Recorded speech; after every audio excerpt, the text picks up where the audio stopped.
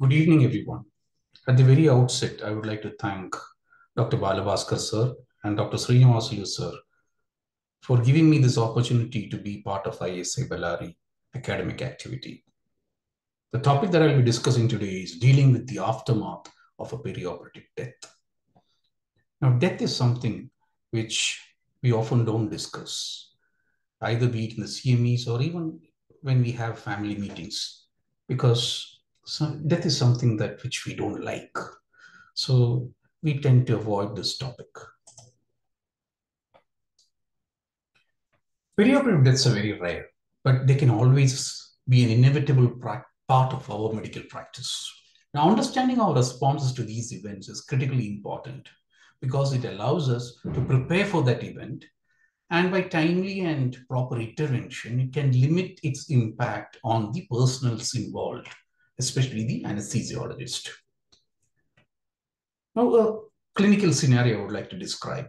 An otherwise healthy ASA1 patient who was scheduled for an outpatient operation under general anesthesia. The patient had no discernible underlying risk factors, and recovery was expected to be routine. Early postoperative discharge was anticipated. The preoperative interrogation, the physical examination, and the laboratory analysis were all unremarkable. Intraoperatively, however, something unexpectedly went dramatically and terribly wrong, and the patient died. Now, this scenario is what I would like to describe as every anesthesiologist's nightmare. And when faced with such a nightmare, we will be having a lot of questions in our mind. What to do, what not to do, how to reveal this incident to the relatives, where to go, whom to talk to, whom to ask for help, and what will be my future? Now, these are the questions to which we find it very difficult to find answers. Now, if you look at history, it is believed that the first case of death related to anesthesia happened on 26th January 1848, and the birth of anesthesia was in 16th October 1846. So almost 1.5 years down the line, we had the first death which was related to anesthesia. And it was as a consequence of unrecognized pulmonary aspiration caused by the administration of brandy, which was administered to counter the effects of inhaled chloroform. The patient was a 15-year-old Hannah Greener who had come for removing her toenail to Dr. Thomas Megison, who was a surgeon who administered chloroform. In fact, from her past history, it revealed that her toenail of the other leg was removed 3 months before using diethyl ether. As per the recollection of Dr. Thomas Megison, he said that after administering anesthesia using chloroform, he found that the patient became unconscious and he noticed that her face had become blanched. It was become pale. So he decided, he called for water and then dashed some of it on her face. It had no effect, and hence he gave her some brandy into her mouth, which he says that she swallowed with difficulty. And then he took her from the chair and put her on the floor and then tried to resuscitate her. So this is his version of what happened on that day. And there were quite conflicting views on this event. And Dr. James Simpson, who was a proponent of chloroform, said that the death is because of aspiration and not because of the chloroform, while Dr. John Snow said that death was due to cardiac arrest because of the direct toxicity of chloroform on the heart. And the people of that day supported Dr. John Snow because of his standing as the physician anesthesiologist to the Queen. Now, coming to the present scenario, from evidence, anesthesia has become much safer over the decades, and anesthetic and perioperative mortality have really reduced worldwide over the last few decades. However, as developments in the field of surgery takes place, we have now robotic surgery, minimally access surgery. It allows us to treat patients with multiple diseases at either extremes of age. So the surgical and the anesthetic risks definitely will increase. There have been significant efforts to analyze errors and to investigate critical incidents that take place. Now, the decreasing mortality rate is because of mainly two factors, because of the adopted safety measures that we have inculcated in the practice of anesthesia. For example, we have inculcated or we have used advanced monitoring of patients to enhance their safety, as well as a systematic use of risk prevention guidelines, which are being issued by various associations for our anesthesia practice. However, preventable drug-related deaths, they remain. And the goal of zero anesthesia-related deaths is still far from being achieved. This study published in Lancet in the year 2012 was a meta-analysis of around 10,000 patients, both in the developing and the developed countries. And they found that the mortality rate has decreased from the 1970s, where it was around 1.06%. This was a 48-hour mortality, postoperative mortality, and it has reduced to 0.12% by the year 2010. However, they found that the mortality in the developing countries was much more than that in the developed countries. Another study published in the same year in the JAMA, which was 30-day mortality, which they studied, they found that the 30-day mortality, postoperative mortality, was around between 1 and 2%. And another trial almost done, which studied the intermediate term mortality after non-cardiac surgery. This was the Be Unaware trial. It was alarmingly high. They studied the 1-year mortality, and this 1-year mortality, postoperative mortality, was found to be between 5 and 10%. And in 2016, in the Lancet publication said that the Global Health Research Unit on Global Surgery, they found deaths within 30 days was around, each year they said that around 4.2 million people died. And it was, if you look at the top 10 global causes of death in 2016, almost 7.7% was because of postoperative deaths, and it was a third in number. However, anesthesia, the specialty of anesthesia, has paid a lot of importance to patient safety. And way back in 1985, the Anesthesia Patient Safety Foundation was introduced, and they have their own newsletters, and very recently, and they have their own annual conferences, and the recent conference was completed in May 2023. They have their vision statement that no one shall be harmed by anesthesia care. In 2007, you had the WHO bringing out the Safe Surgery, Save Lives campaign, and this was followed by the introduction of the Surgical Safety Checklist in 2007. And, 2009. And the study, which was published in New England Journal of Medicine, a multi-center trial, an international trial that was published in 2010, following the introduction of surgical safety list. And from India, the All India Institute of Medical Sciences, Delhi, took part in this trial. And they found that before the introduction of the checklist, the death rate, which was 1.5%, it declined to 0.8% after the introduction of the surgical safety checklist. And the inpatient complications declined from 11% to 7%. So this was statistically very much significant and a very important step in providing patient safety. And in 2010, during the Euro Anesthesia conference by the European Society of Anesthesiology, Intensive Care, and the European Board of Anesthesiology, the Helsinki Declaration on Patient Safety in Anesthesiology was accepted, and was proposed and passed and accepted. And this was even accepted by the World Federation Society of Anesthesiology. And a very recent publication in 2022 published that in the Anesthesia and Analgesia, where world leaders in the field of anesthesia came together, and they proposed steps to improve worldwide perioperative safety by 2030 by implementing certain practices. And we had from India, we had our ISA past national president, Dr. Muralidhar Joshi, as a part of the team.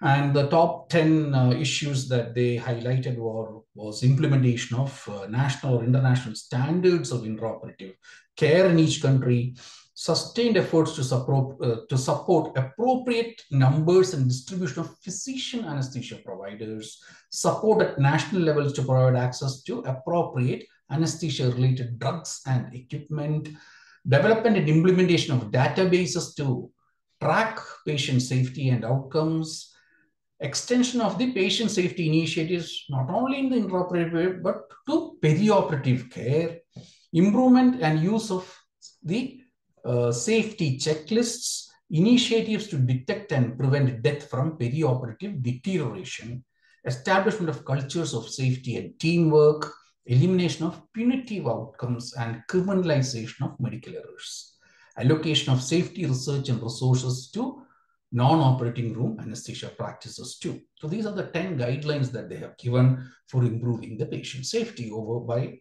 2030. Now, anesthesia as a specialty is a Six Sigma defect process. So what it means is that a Six Sigma defect-free process means almost 99.99966% of the time it is defect-free. That means defects are only 3.4 defects per a million process. And this is the aim of every manufacturing industry, and this is what every healthcare team should aim for. And presently in medicine, anesthesia is probably the only specialty which is called as Six Sigma defect-free process. Now, coming to the aspect of intraoperative death. Death to most people is a major life event. And nothing in this world prepares us to face and manage perioperative death. Although, if you look at it, majority of anesthesia, almost 30% of the anesthesiologists will be involved in an intraoperative death during the course of their careers. Now, whether death on table was expected or occurred but least expected, or maybe even later in the ICU, the anesthesiologist is the one who is most likely to be affected emotionally, physically in his personal life, as well as it can have an influence on his professional career. Now, there are, based on the classification of perioperative deaths, there are basically two types of deaths which are anesthesia related. One is anesthesia contributory death, where the mortality could be due to the disease or injury during anesthesia and surgical activities. That is, for example, the patient had certain pre-existing cardiovascular, respiratory, or nervous complications, and the administration of anesthesia led to worsening of that and led to collapse and death of the patient. The second group is anesthesia-associated deaths, or AAD. That is mortality which is directly caused by anesthetic activities. For example, you administer a drug. The patient develops hypersensitivity, anaphylaxis, and expires. Or patient has an adverse drug reaction. Or the patient died because of overdosing of the drug. Or it could be because the patient died because of a equipment or a system failure, which is an anesthesia machine which had a problem. So these are all called anesthesia-associated deaths because anesthesia per se is responsible for the death. So there are anesthesia contributory deaths as well as anesthesia-associated deaths. Now, although anesthetic deaths are uncommon, but death is a part of everyday medical care. The situation becomes even more critical when there is an unexpected death on table. Now, anesthetic death is defined as death occurring within 24 hours of administration of anesthesia due to causes related to anesthesia.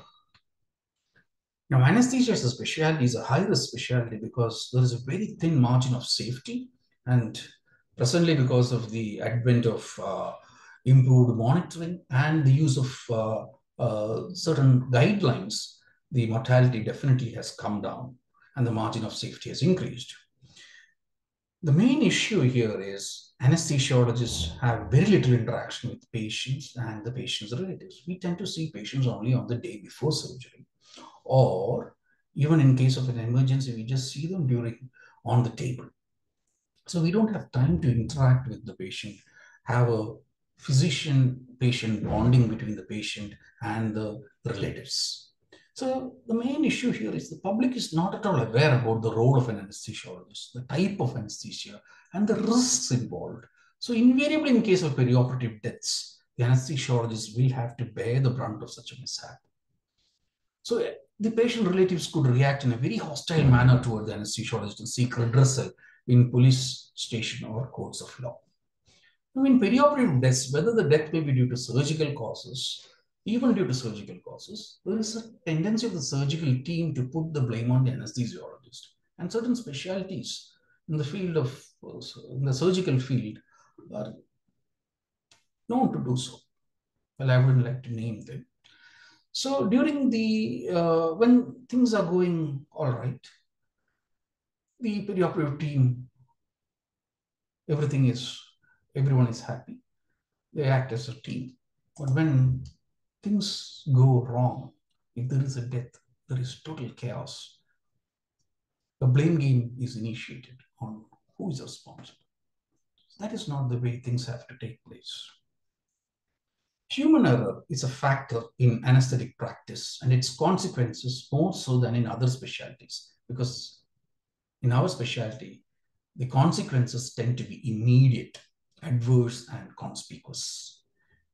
A study of the anesthesia-related mortality in Australia and New Zealand, as well as the confidential inquiry into periodic deaths in the NHS in UK, it showed that the anesthetic mortality has tremendously come down because of proper pre-anesthetic checkup and evaluation, extensive perioperative monitoring.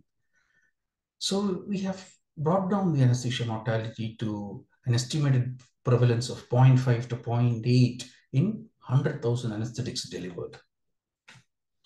Now, suppose a perioperative death occurs. We have certain concerns.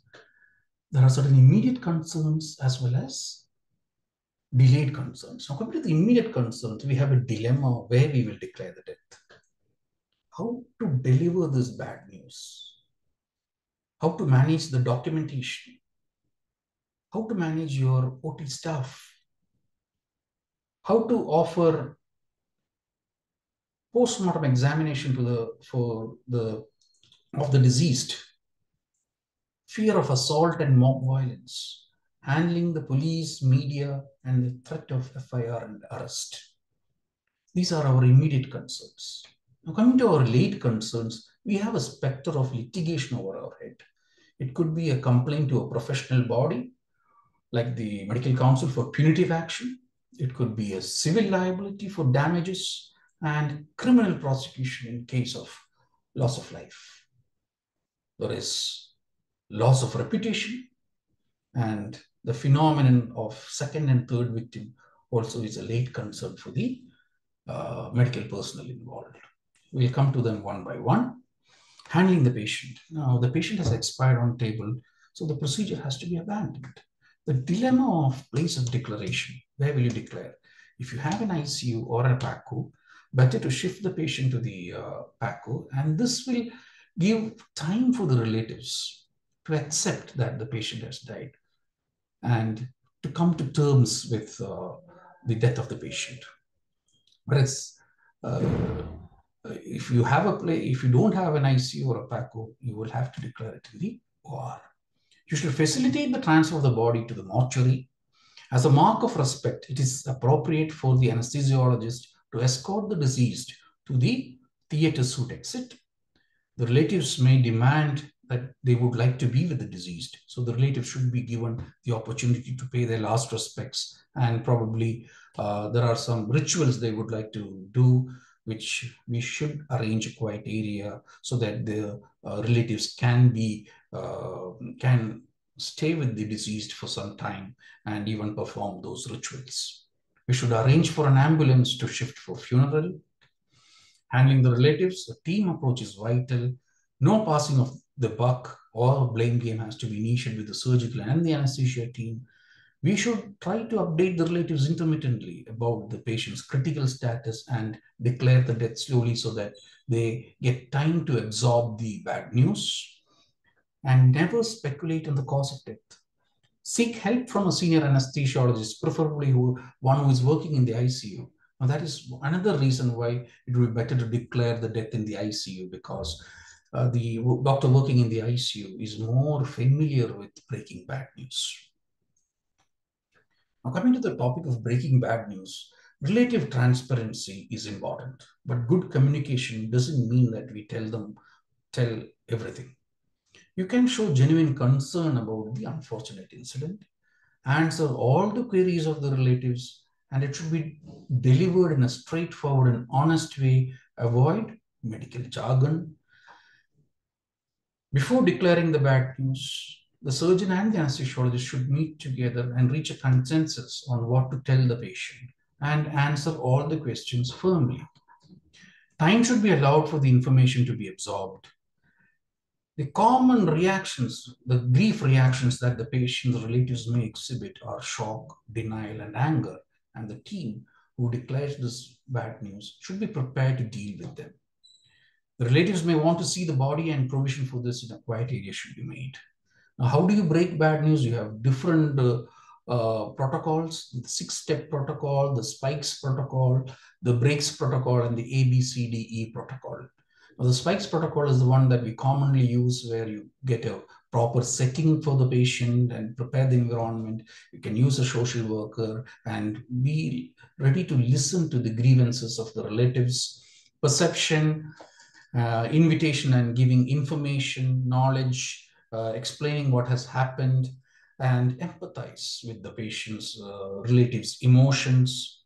And the final S is for spikes is strategy and summaries, to determine and summarize what has happened in the OR. So spikes is one way of delivering bad news. And this part of breaking bad news is not a part of our anesthesia curriculum. So a study was published in 2017 in BMC Anesthesiology, where they had a simulation-based workshop on breaking bad news for anesthesiology residents, where a patient who underwent a small procedure developed anaphylaxis to one of the drugs administered, and patient expired, and the scenario was created, and the relatives and the residents had to meet the relatives and declare the death. And so findings from the study indicate that breaking bad news is a teachable skill, and they said that this has to be integrated into the curriculum of anesthesiology residents. Now, dealing with operation theater and the operation theater personnel, now you have to leave things undisturbed in the theater. In case there is a suspicion of equipment failure or malfunctioning, then that piece of equipment should be isolated for further investigations. Preserve all broken ampules. It should be kept in a secured box for investigation. No loose stock should be allowed, especially in the lifts and canteens, because these areas, the relatives of this patient could be there. So this should be a protocol that should be implemented in all theaters, especially the medical students, the nursing students, and your OD staff should not discuss anything related to this in the lifts and the canteen, and no information should be unnecessarily leaked out, especially to the media. Documentation. An accurate record of the sequence of events should be written down, handwritten, and countersigned by the anesthesiologist. And this should include every detail of the routine that has been followed for that particular patient, including the perioperative checkup, the investigations done, the drugs prescribed, the type of anesthesia planned, the surgical procedure done, and the interventions performed. And everything should be made into a record, and a copy should be kept with you. All notes should be made contemporaneously, but during a critical care incident, it will be very difficult to keep track of time and to note them simultaneously. So whenever such a thing happens, we would recommend you should delegate a member of the theater team to keep record of the events as they unfold. Documentation of the events and its appropriate management should be documented. And there should be no discrepancy in the notes of the surgical, nursing, and the anesthetic team. It's very important that the courts pay more importance to the nursing notes, because they know that the surgeon and the anesthesiologist are quite clever people, and they might try to manipulate the notes, whereas the nursing people are quite honest, and they would be giving you the correct picture. So we should make sure that there is no discrepancy in the notes of the three uh, people involved. And there should be no tampering with notes. Very, very important. Never, never, never tamper with the notes. And if you're making corrections, make sure that you countersign wherever corrections have been made. And in case the police snatches away the record and you have not completed, you still have the option of sending an email to the superintendent of police saying that the investigating officer has snatched away the records and the records are not complete, and the court will definitely look into this matter of that you have already informed the police that it is not complete. Now, handling the media. Following such an event, there may be scenarios where the media might get involved and they will approach each and every hospital staff for statements because they want to sensationalize any deaths that happen. The nominated hospital representative should be the only person handling the media, and all inquiries should be directed to him. And he or she should be well aware of all the facts that have happened and should give only the right information. Another thing that we are worried about is the mob frenzy. More than the relatives, there are certain social miscreants who create nuisance to the hospital and the employees. The property might be damaged, so we should keep an account of what has been damaged. Injured employees have to be taken care of. CCTV footage has to be provided as evidence to the uh, police. And another group of people who jump into such situation are the local politicians. Now, they don't come to settle the issue, and they always would like to keep the issue burning so that they can divert attention from the real issues. In Kerala, we have the Hospital Protection Act, which was a spineless act where it was introduced in 2012, and almost 200 cases of violence against healthcare workers in Kerala since 2020 has been reported, and not a single FIR or not a single FIR have been filed, but not a single culprit has been booked under this act. And it took the government, it took a death of a doctor from one of these incidents for the government to wake up. And they amended this act in May 2023, very recently. And they have put stringent punishment for offenders, where if you commit serious physical violence, you have a term of almost 7 years and a minimum fine of around 1 to 5 lakhs. And the most important thing is the investigation should be completed within 60 days of registering the FIR, and special courts have been designated. How do you handle the police? It is better that you call the police rather than the relative calling the police once a perioperative death has happened. And as doctors, we should request for postmortem if the cause of death is not known. And if the relatives decline postmortem, that should be recorded that postmortem has been declined, and the police should issue a letter to the hospital stating that postmortem is not required. In case of mob violence, we have to mention the names of miscreants if we know them, and hand them over to the police. And we should hand over always a copy of the CCTV footage. Suppose there is violence and injury to the employees of the hospital, nurses and the doctors, they should be preferably taken to a government or nearby government hospital, and MLC should be done. And we should always involve the senior administrator or the legal advisor of the hospital. And records can be handed over to the investigating team, but a written acknowledgement of the same should be obtained. You should provide all available information and do not resist, as it might be interpreted as non-cooperation. Very important is to debrief the theater team, because this is a very stressful situation and this should be done as early as possible. We scrutinize the care that is provided perioperatively. We articulate the circumstances of death. We reassure and console the team members. And the most important is to ensure self-care.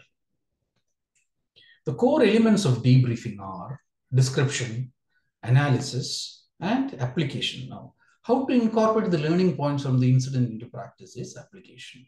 Now, this has been shown to aid closing the performance gap in an individual's expertise. The most important thing before debriefing is you should tell all the members of the team that there is a bubble of safety and each member can speak up and voice their opinion during the debriefing and make it explicitly clear that blame is not being sought. So this will increase the freedom within the group of individuals to voice their opinions and even to admit to errors.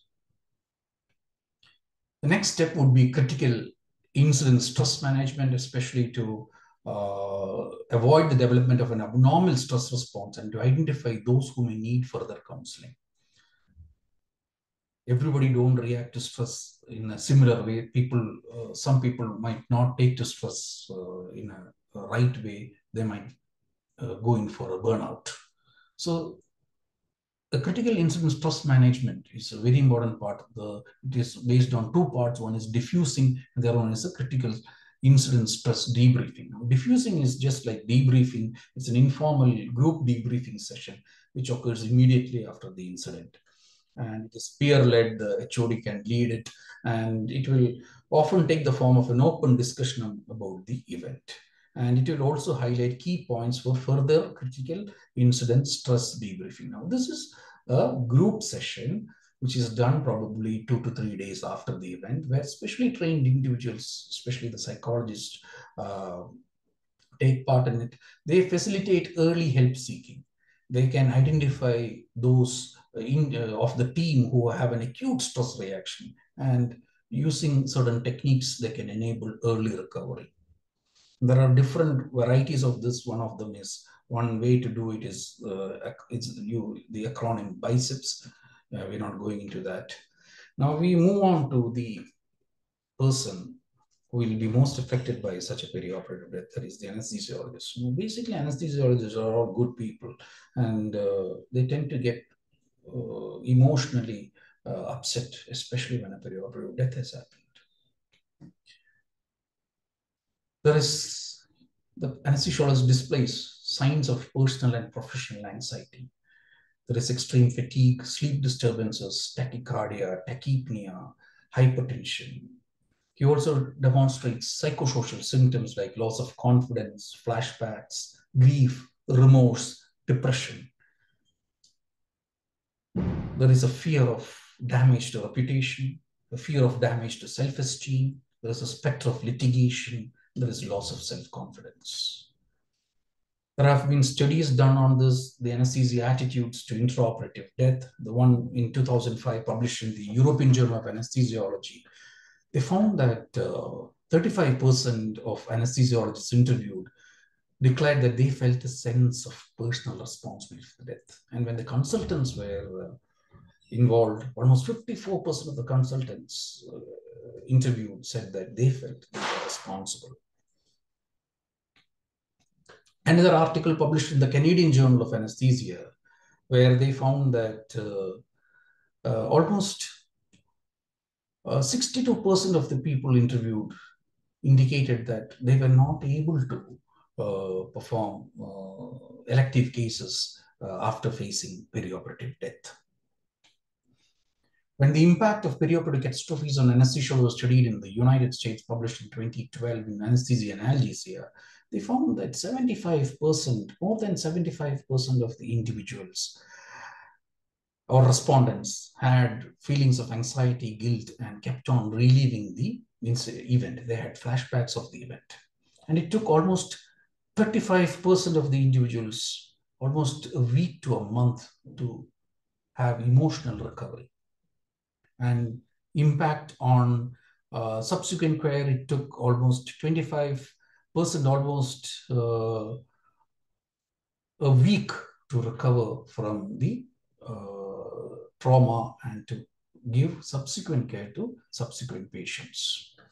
Now, this is an anesthesiologist lemon published in the Journal of Anesthesiology by R.C. Roy in 2011, where he mentions that it was not his fault. It was not the patient's fault. He should have been spared. And the tormenting fear that mine is the blame. And the anesthesiologist takes it upon himself that it is his blame that the patient died.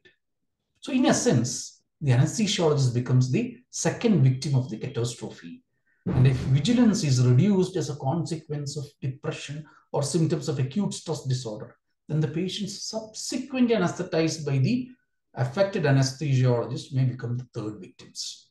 So the perioperative death, the patient is the first victim, the anesthesiologist becomes the second victim, and the future patients of the anesthesiologist, if he doesn't recover properly, becomes the third victims. So you should have a proper support program. The department should give proper support to the anesthesiologist, relieve him from duty on that day, focus on medical errors and adverse events, provide psychological first aid, have one-on-one and group support, and this should be immediately available or shortly after the event. This should be initiated, and we should foster second victims coping strategies and personal resilience and reduce acute distress and facilitate access to continued care. And when this program was implemented, as shown in this publication in the Journal of American College of Surgeons, they found that 81% suggested that this program had a positive impact. So you have an intraoperative death, you make sure that you break news properly, have a debriefing, and the anesthesiologist involved should be given adequate support. Now, coming to certain medico-legal aspects of medical negligence, if there is a death on operation table, death within 24 hours post-operatively, or when there is an allegation of medical mismanagement, as per the Criminal Procedure Code, Section 39, it is our duty to inform the police. And the relatives could initiate criminal proceedings against you by by filing a police complaint at the police station, or they can initiate a private complaint to the judicial magistrate or the criminal courts. Now, what are the stages of criminal procedure in India? A FIR is filed for a cognizable offense and the procedure is set in motion. A police investigation takes place where statements are recorded, there are seizure of documents, and arrest is based on the merits of the case. So once the police report is filed, that is the charge sheet is filed, the court issues summons, a trial is done, and then judgment is given. Now, it is very important for us to know that for us to get implicated under IPC 304A, elements of negligence should be proved. It should be proved that we owed a duty to the patient, there was breach of duty, an act must be done which has led to the damages for the patient. So this has to be proven in a court of law. But there are certain safeguards in the Indian Procedure Code where they say that nothing is offense as per Section 80 IPC if an accident occurs in doing a lawful act. As per Section 88 IPC, nothing is an offense if acts are not intended to cause death, done with consent in good faith for the patient's benefit. And as per Section 92 IPC, nothing is an offense for acts done in good faith for the benefit of a person, even without his consent.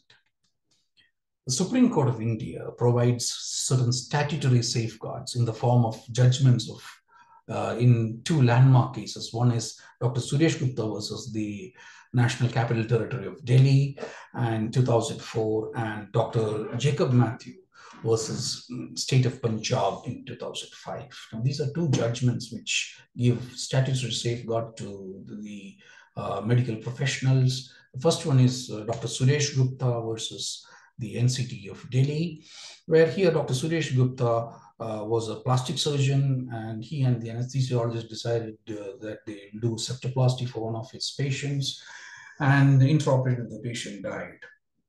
And the magisterial court decided that the doctors are at fault, and the magisterial judge, the magistrate, suggested that the incision was put in the wrong area and the patient died because of aspiration of blood, and convicted the doctor. The doctor appealed. The High Court judges said that the magistrate was not medically qualified to say that the incision was put in the wrong place. However, they upheld the conviction, saying that the postmortem shows blood in the upper trachea and in the trachea and the alveoli. The doctor, during the trial, the anesthesiologist passed away, and Dr. Suresh Gupta appealed in the Supreme Court. The Supreme Court set up an expert committee. The expert committee looked into it, and they said that during the procedure, there was an endotracheal, cuffed endotracheal tube, and it was very unlikely that the blood in the trachea was because of aspiration, and the patient could not have died of aspiration. And since the postmortem was conducted 3 days after the death of the patient, the blood could be because of the blood trickling down from the nasal septum after the removal of the endotracheal tube after the death of the patient. And the Supreme Court gave their judgment. They acquitted the Dr. Suresh Gupta and said that were a patient's death results merely from error of judgment or an accident, no criminal liability should be attached to it. Only a higher degree of morally blameworthy conduct and gross negligence would attract criminal liability. That was Dr. Suresh Gupta versus NCT. And the other one is Dr. Jacob Matthew versus State of Punjab, where one of the patients who was admitted at CMC Ludhiana died, and the relatives said that it is because of the lack of oxygen cylinders, and then he filed a case against the consultants, Dr. Jacob and Dr. Matthews.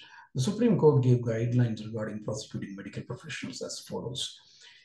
They said that the investigating officer and the private complainant cannot always be supposed to have knowledge of medical science so as to determine whether the act of the accused medical professional amounts to rash or negligent act within the domain of criminal law under Section 304A of the IPC.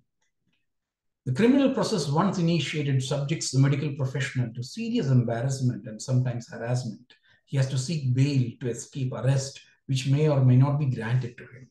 At the end, he may be exonerated by acquittal or discharge, but the loss which he has suffered to his reputation cannot be compensated by any standards. And they said that all we are doing is to emphasize the need for care and caution in the interest of society. For the service which the medical profession renders to human beings is probably the noblest of all, and hence there is a need for protecting doctors from frivolous or unjust prosecution. So what did they say? They said seeking an expert opinion that a prima facie case exists is mandatory before issuing proceedings against involved doctors. This is a landmark judgment. So no FIR can be put in cases of medical negligence without a preliminary inquiry by an expert board. In spite of all this, what can we do if an FIR is registered? First thing is, don't panic. Involve the Indian Medical Association and the Indian Society of Anesthesiologists, their professional indemnity lawyers. Cooperate with the investigating team. Don't resist information. Give statement along with your legal team. Prepare a list of things that has been handed over and get them countersigned. And consider anticipatory bail. Now, what are the situations in which you can arrest a doctor? A doctor may not be arrested in a routine manner unless the arrest is necessary for furthering the investigation or for collecting the evidence, or if the investigating officer is satisfied that the doctor may flee. Summarizing, perioperative deaths are a rare occurrence, and physicians are known for neglecting their well-being to provide for their patients. And if you continue as if nothing happened, it may lead to significant harm not only to you, but also can lead to provision of suboptimal care for your subsequent patients. So current data shows that anesthesiologists are likely to experience at least one perioperative death in their lifetime, and that at least 30% are profoundly affected by such an event, and that majority feel they require help from others after the event. Many feel they should stop work for that day. So the department should find provision for that. And the earlier in the training that this occurs, the more stressful it is to the anesthesiologist. Additionally, anesthesia training does not traditionally address patient death and how to communicate with families and other related parties after an adverse event. So this may increase the risk for stress-related hazards in the aftermath of a perioperative death. So national guidelines should be formulated by ISA or IMA where instruction for anesthesiologists at all levels of training in coping with the aftermath of poor outcomes, suggestions for creation of departmental infrastructure to provide customized support for affected individuals, including time out of the OR as needed, an agenda for furthering research, particularly into the effects of the perioperative catastrophe on subsequent professional functioning of the OR team, and an agenda for incorporating skills related to handling the aftermath of perioperative catastrophes into anesthesia training programs. These are the 4 areas on which national guidelines have to be formulated. So I would like to conclude by saying that errors are not desirable, of course, but everyone understands that they are unavoidable. They are a part of medical practice.